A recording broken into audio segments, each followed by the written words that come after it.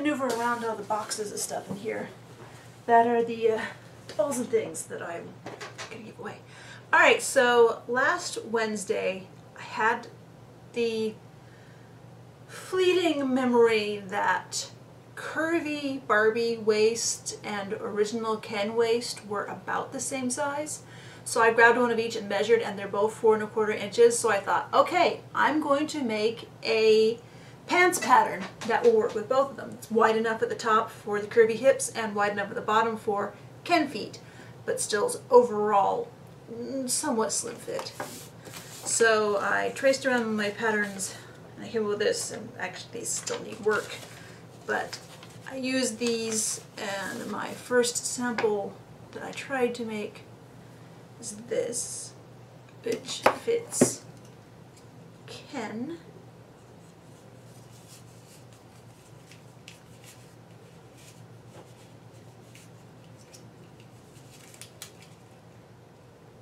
Like so.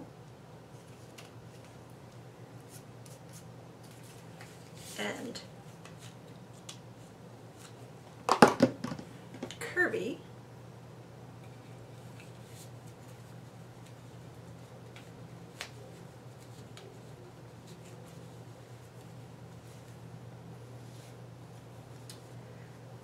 like so. It's a little long and curvy, although when you put her in shoes and sometimes roll the pants up, the hems up, it works pretty well. So I called that a success, and I went ahead and I cut out for the big trade I've been working on, and the person who's coming in a few days.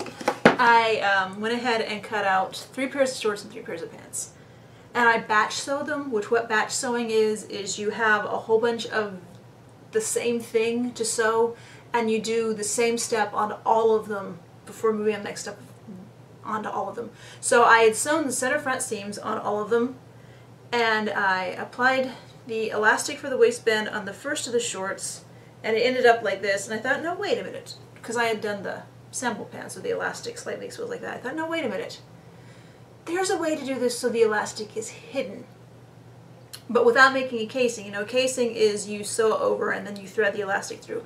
With this one, what you're doing, well, to get it this way, is you put the elastic on the right side of the cloth lined up with the very top of the waist area, and you stretch it while you zigzag over it, and then you flip it to the inside, and then you stretch it and zigzag over it again, and it gets this. Well, when you put it on the inside of the pants waistband along the top and stretch it and zigzag it, and then you flip it to the inside and zigzag over it, and you get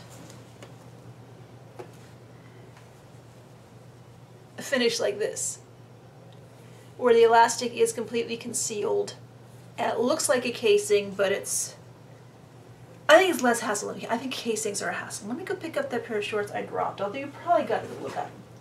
And yes, boxes everywhere over here.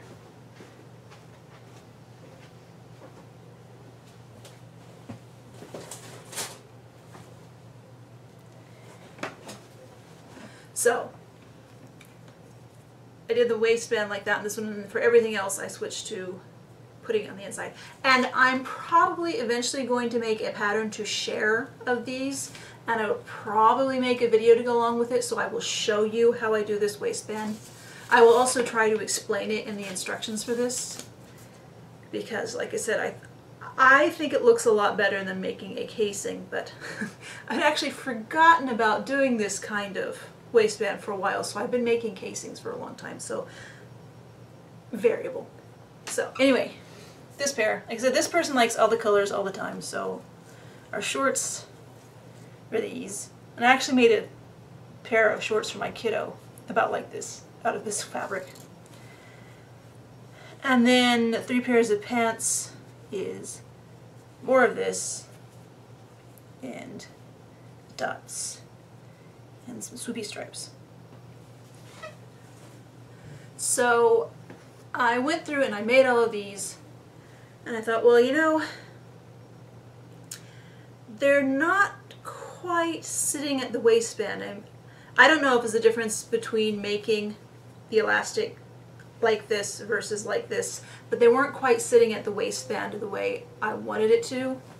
So I looked at my pattern pieces and they're at kind of angles at the top, so I thought, alright, I'll just straighten that up, and I will use this plaid homespun to help me straighten that up.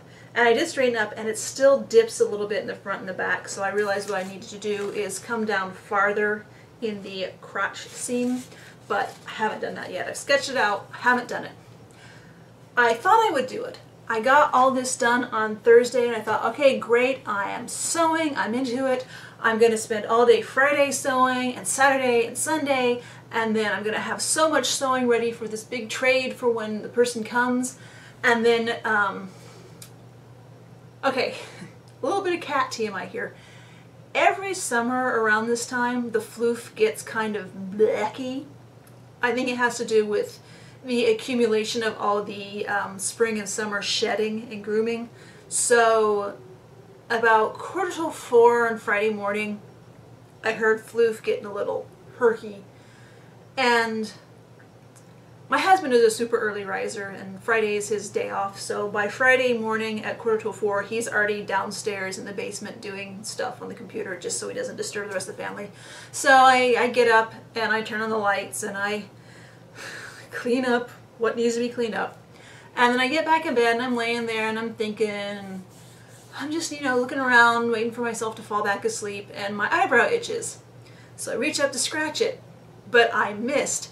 And I jammed my finger at high speed into my eyeball, and it hurt. And when I finally got out of bed later, I discovered I had scratched my eye. So I proceeded to spend, like every time I tried it with my eye, the tears would just pour out. So I knew there was no chance I was going to get infected because the body was doing a good job with making saline solution on its own. So all day Friday, I kept my eye closed. I mean, I also had a horrible headache, so I took some diphenhydramine, which is generic Benadryl. And one side effect of that with me and with a lot of people is it just knocked me out. So I was asleep on the couch for a long time. And another side effect of that stuff is that I always used to joke I'd wake up and I couldn't feel my eyeballs. Well, it actually helped. It was nice to have numb eyeballs that day, but still, I kept my eye closed most of the day, sleep on the couch or just sitting there with my eyes closed and talking to family. And on Saturday my eyes still hurt, although not quite as bad, and like the morning was asleep on the couch again. And by the afternoon, as long as I kept my eye closed, it wasn't too bad watering was open, but I kept my eye closed, and I decided, well, if I can't sew, I'm going to start organizing the dolls, because like, you know, I've been saying that I'm going to organize them and give them to people, and then maybe have a sale trade list, or maybe just do I'm going to fill a flat rate box full of stuff and seal it, and I'm going to have these flat rate boxes, and I'm not going to know what's in them, and first come first serve, just, you know, $15 or $20 for everything shipped, and you can have a box of mystery. I haven't gotten that far ahead yet with my plans yet, because like I said, I want to give stuff to people coming here this weekend, and the local people later this month. We're trying to do a get together. So anyway, I've organized. I was organizing the stuff, and I have boxes of things down here to give away or trade or whatever. So I did that Saturday evening, and then Sunday I woke up and my eye was so much better. Just amazingly better. But because I had started organizing the stuff, my room was a mess with all these things, all these boxes pulled out and on the floor and dolls everywhere. I went ahead and I finished organizing that stuff on Sunday, and I think even a little bit into Monday. Yeah, Monday I got to the, you know, under this desk, it's not a desk anymore, under this table is this Foot Locker steamer trunk thing where I keep my doll clothes. And I had removed so many dolls from my storage boxes and taken off what they had been wearing. I had this big stack of my clothes that I had to get put away. So I took out a lot of the clothes that I'd had that I wasn't using so much and put those in. So I got everything organized and ready to go. But no sewing, obviously.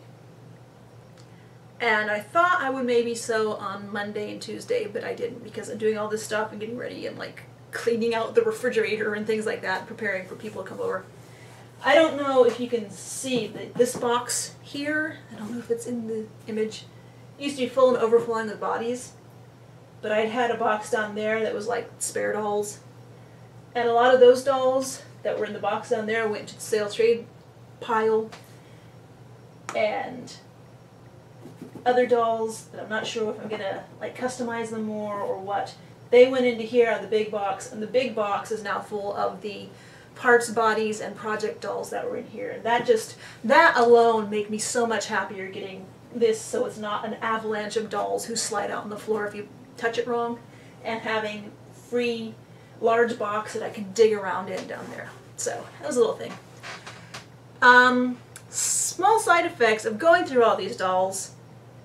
I mean, there were dolls that's like, I'm so glad I have this doll is great. There's dolls that's almost perfect, it just needs a reroute or a little bit of body work.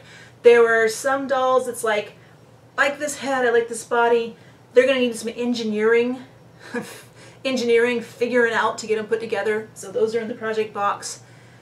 Some dolls, it's like, I like the head, but not enough to actually use it in a body. So some heads went to the head box, some bodies went in the body box, but there were a few dolls where heads got put onto different bodies. And that's what I'm going to talk about now. One of the first ones was last year. Joshie had some commissions open, so I sent him a Shawnee sculpt head.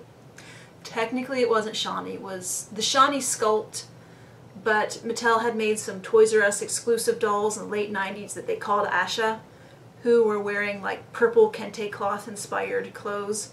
And that's what this doll was, only when I found her in the thrift store, her body was all chewed up and she was missing big clumps of hair, so I knew that I wanted to customize her, but I wasn't sure what to do. And when Josh had his commissions open, I was like, alright, I want Josh to paint this doll. So I sent the head off, and she came back adorable, and I rerouted her, and she had been on this body, which is a gymnast style body that I had also thrifted, not at the same time but at the same thrift store, which when I thrifted it, it was the whole neck connector and top of the neck was missing. Well, the Asha slash body the Shawnee head had been using, the top of her neck was actually mostly fine, even though the rest of her body was trashed. So I don't know if you can see, I cut the top of that neck off. I cut the Asha neck off and the mangled top of the Gymnast Barbie neck off, and then I used acetone goop to meld them together. Which, if you don't know, if you've forgotten, acetone goop is when you put hard plastic in acetone, acetone will melt the hard plastic. And then you have a little while where you can actually mush the hard plastic stuff together, and then it will dry out and just be plastic. But you need really good ventilation when you do this. So I got that together and I sanded it out fairly smooth. And I was happy to use this for that Asha head because 90s Christy skin tones don't really match a lot of modern skin tones perfectly. But she just didn't seem like the kind of doll who should have these big flat feet. Even though I did do the heat. Yeah, if you heat the hands carefully over a stove burner, you can quickly reshape them and then dunk them into ice water to set the hands into a slightly more graceful shape than the karate chop hands of the Gymnast Barbies. So I was shuffling through the bodies and I took one head off of the Barbie style Grace body, and I had this one. I thought, well, you know, this head is a little darker than Barbie style Grace, but I want her on the Barbie style body is the 2009 Articulated Fashionistas body without the underbust, but with angles. And it's like, I just think this other body would suit her so much better than this one. So I tried the head on the body, and it's not a perfect match, but I'm so happy with her on this body. She can move so much more expressive, and she has so many shoe options with the modern small feet on ankles. So that's her body upgrade. So that made me happy. And then I'm shuffling around and sorting out other dolls. And then I get to my Get Real Girl Gabby. This is the second version that had the karate theme that Eric McNeil sent. Thanks again. Eric. And in 2001 when Get Real Girls came out, they were like eye-opening to me. That, you know, I had seen some gymnast Barbie bodies, including some with the high heel feet and some with the ballerina feet. And it's like, it was nice, but I didn't really like the bodies. But when I got my first Get Real Girl from Toys R Us, it's like, wow, this is amazing. She moves so well. So I like got home and went online, and that's when I discovered the whole world of female action figures and, you know, Volks Dolphies, and that was even before Obitsu was making its own figures. I was already thoroughly into the world of articulated female fashion dolls. Well, no, there really weren't articulated female fashion dolls. There were female action figures and Volks Dolphies, and I was already into that world when Obitsu came out with its basic articulated body. So the Get Real Girls were amazing, and a lot of us at the time were buying them just for the bodies because the heads were super cartoony. Well, they had really nice gear too, but the heads were so cartoony, and it's just, my group of people at the time weren't into the whole cartoony look of the heads. But the more that we messed with the bodies and all the other bodies, it's like, it's nice, but there were some frustrating limitations. Like, she has great muscular arms and thighs, but her elbows just barely make 90 degrees. She has this great upper body articulation, but the permanent underwear. Her wrists move, but that's a really weird place to put the wrist joint. And oh, by the way, all of their left hands have magnets. Feet, ankle joints, the same as the wrist joints. They're great, but they're in a weird place. The feet don't fit anything. Wonderful double hinged knees, but like Liv, there's no accompanying cut joint at the top, so they can't really do a lot with those double hinged knees. So I was looking again at the Gabby I had, and it's like, you know, she's really a cute doll. I just don't like this body, so why don't I put her head on another body? I don't know why it had never occurred to me before to put a Get Real Girl head on another body, but I had freed up a tan 2009 Fashionistas articulated body. I put her head on, and I love her. She has this great cartoonish face. And I do feel a little bad that she's lost all this wonderful muscle tone that this body has. But she has so many more possibilities as far as clothes and shoes and just... Yes, the articulation on this body really isn't great, but you know, she can do this. This body cannot. So it's the little things. So that was one thing I was happy to get her onto. And the other doll I wanted to get the head onto a better body was last year, I think it was, when Phantasm Creation was just destashing so much hobby stuff. Mostly what I got was cloth, but there were some doll things too, including one was a Lady Paradise doll. Now, Paradise Publications makes crochet patterns. Specifically crochet patterns to make like really elaborate period pieces for dolls. And they sell their own doll. I think it used to be just a generic Barbie knockoff clone type doll, but then in the early 2000s they moved to their Lady Paradise dolls, basically a Jakks Pacific Girl Force doll. And if you're not familiar with the Girl Force dolls, they were like the super trendy early 2000s, like around 2000 to maybe 2003. Super trendy, very realistic bodies, like so realistic. It was unbelievable at the time. Horrifically bad articulation. I mean, this is the body. I'm going to cover up her boobs because this is like a really realistic body, even though there's no detail back there. But super realistic body. Her arms can do this. Her legs can do this. And really that's it. You see, that's all the farther the legs can bend out. There's a little bit of movement at the waist. the head's about the same thing. It's like those posable, articulated skeleton things you put inside American Girl type dolls with all the ball and socket joints. That's what she has here. Because I took at least one of these apart way back when they were more common. It's like about the only time you see dolls, the Girl Force dolls these days, is like they made Charlie's Angels dolls with very realistic Lucy Liu and Cameron Diaz and Drew Barrymore faces, and also Josie and the Pussycats dolls. These bodies with very realistic faces and great clothes, but like these bodies are so hard to dress and you can't do anything with them. It's like I said, that's about as much posing as you can get out of them. So the Girl Force dolls, the Jakks Pacific specific characters, there's Bianca and Kriana, and later a few others, but Bianca and Kriana were the two initial releases.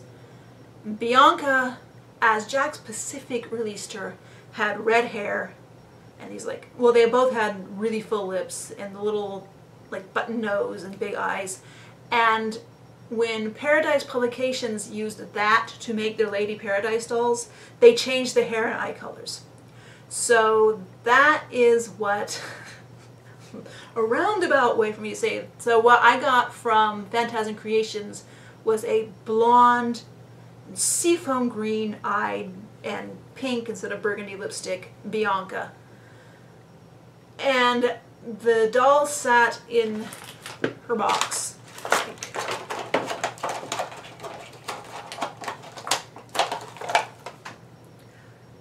Down at the bottom of my bookcase for a while. So I was trying to figure out what I wanted to do with her, because this is like super nostalgic for me. And so messing with all the dolls, and I'm trying to find a body to put this head on.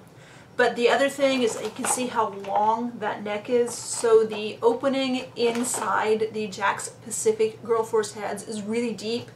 So most of the time I put it on a regular Barbie style body and it was sitting way low. But I had a Integrity Toys Dynamite Girls body that Flo had given me a while ago, thanks, that had an Olmec Imani head on it, with the Olmec Imani had the old sphere style neck knob. So I'm trying to get all my brand names right. The Integrity Toys Dynamite Girls body had a big piece. I'd cut the neck part out of a glue head Barbie and put that on, and that made enough bulk to hold the sphere head on. So I tried the Jakks Pacific Girl Force Bianca head on this body, and it fit perfectly over the extender. I'm recording my video. I'll be done soon. And anyway, here she is. I trimmed some of her hair, but not all that I can see now, but I shouldn't worry about it. So it's a very early 2000s kind of face. And the body skin tone is much darker than the head skin tone, but they're like the same basic hue. It's just one is a tint and one is a shade or a tone, or however that works. So I think it actually matches really well. It just looks like, you know, one part is in shadow more than the other. So I think she works. The body I got from Flo did not have hands, so I like rigged up some hands for the head that was on it before, but I'm not sure I'm going to keep these hands on her. I'm going to rig up some other hands. But like I said, I'm pretty happy with this combination, even though it was just on a lark to see if it would even physically work. And these are some of Cosmo Moore's bandages, and the hair is annoying me.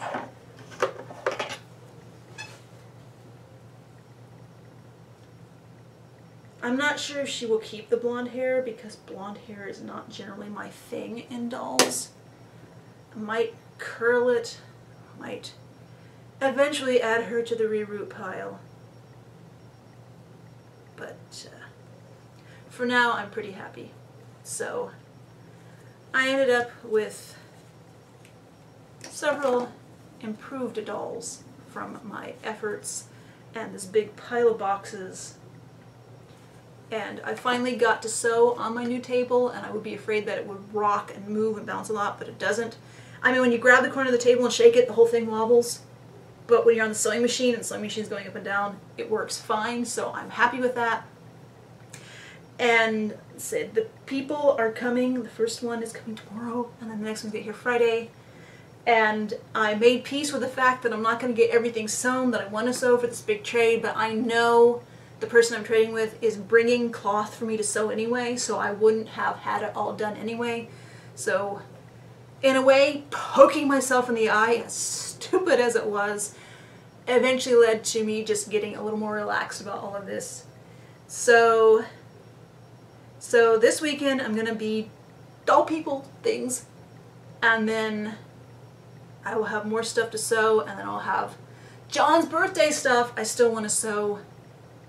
And then, of course, I still want to sew stuff for me, but after that, I should be able to take a step back and breathe and be able to do my projects a little more. I mean, I've still been kind of selfish and throwing in stuff for me every once in a while too. I mean, really, I probably shouldn't have taken the time to do these, because I went out and took the pictures and did that kind of stuff too. But I'm planning another get-together with local doll people sometime in July. And my birthday is next week. So hopefully I'll calm down. Oh, and I also wanted to mention that, you know, I woke up Sunday morning and my eye felt so much better. And also Floof had, how to phrase this delicately. Floof had dealt with her blockage. So she's also feeling much better and back to normal, and she hung out with me when I was sorting things, and she randomly bit me, so I know she's feeling good. So that's great. I'm better, Floof's better, I'm feeling better. I have house guests, people I've known online for a long time. One person I've known since 2001, and now we're finally meeting. So I'm not sure what I'll have to show next week. Is probably going to be, you know, stuff. Not made stuff, just acquired stuff. But, yeah. Oh, then I'm going to end on a bummer of a note. I was going to say, oh yeah, the Curvy Girls Kickstarter was scheduled to end this Sunday, but they canceled it. They realized they were not going to make their goal, so they're going to step back, regroup, and redo it with a smaller goal. They haven't exactly released what they want to do, but they really want to get these dolls made. And they now have some idea how many people really want to see them made. So they're going to, like I said, they're going to downsize and regroup and eventually read Curvy Girl dolls. And people are finding Wild Hearts Crew dolls. I've checked the Walmart, I didn't see them yet. And people are finding the OMG LOL dolls, which I'm still not sure what I think about those. So there are dolls out there, and there are dolls coming, and there's always dolls. And hopefully I will have more doll projects, not in the near future, but before the end of the year. I'm sure I'll do more dolls. And I'm rambling now, aren't I, because I run out of stuff to talk about, and I am still so excited and nervous about this weekend. So yeah, I'll see you next week. Happy holidays if you're in the US. So here is the table that I got. It's kind of hard to get a good view of it with the video camera, because, you know, with the regular camera I would turn it up this way, but that's not very easy to work with on a video camera. Yeah, and, yeah, this is the stuff that I have pulled out of my stash that I will be giving away, hopefully in large part to the people coming this weekend and later this month who are local. Then if there's stuff left over after that, I will be separating it out for certain people, and then whatever's left I might just put in grab bags. But yeah, the table, it's in pretty rough shape. Someday I will refinish it, but I do like the classic Formica cracked ice pattern desktop.